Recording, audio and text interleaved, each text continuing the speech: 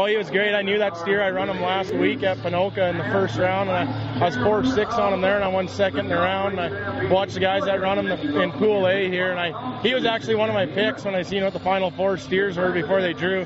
Said I wanted steer 86 or 39, and I got 86, so I was pretty excited with that. If you're not going to the saloon like Randy suggests, what are you going to do with that money? I'm just going to leave it in the bank right now and keep rodeoing. I mean, no sponsors, so everything I've been paying for everything myself, rodeoing, so that 100,000 is going to help out for sure. Yeah, it's definitely like a dream come true for sure. It's not something you think that it's definitely not easy to do. I mean, you have to work hard. I didn't have too much luck in my first pool, but the last 3 steers I ran, I went and did what I had to do and threw them all. And I had 2 3-6s and a 3-5. So the way it was going, I had a good feeling coming into the final 4 for sure.